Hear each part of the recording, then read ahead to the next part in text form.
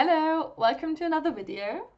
And this is actually the first video of a new series that I want to do that is directed towards people who are brand new to Revit. So I'll be talking about basic knowledge that you need to know to understand the program. So in this first video, I want to talk about families. If you just started using Revit, you probably already came around the term families, but probably you don't know exactly what it actually means. So the truth is, in Revit, everything is a family, from every element that you use, from doors to dimensions to lines and everything. It's part of the object hierarchy in Revit. And this hierarchy goes categories, families, types, instances. So let's go to Revit and check out what these terms actually mean.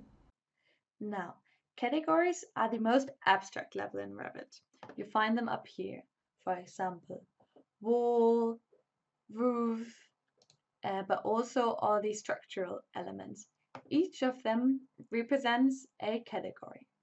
Now, within a category, you find all the families that are similar, that belong to a kind, so to say.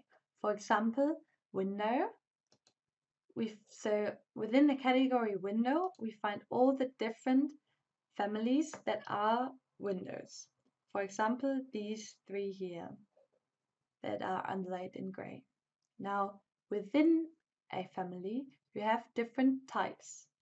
They all represent the same kind of window, but they are different in their parameters. For the window example, they differ in dimensions. Now, if we select a type, we can create a concrete instance, which is the actual object in the project. Now let's take a look at the project browser. We find the families down here, and we can trace the hierarchy as well from down here. So we selected the category window, and then the family and the casement double hung window. And here we have our different types as seen before. Now this is the type we selected. Now if we go to select all instances, we find the two windows that we just draw. So I hope that gave you a little bit of insight on how the program is structured.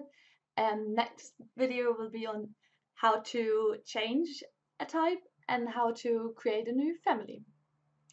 So stay tuned for more.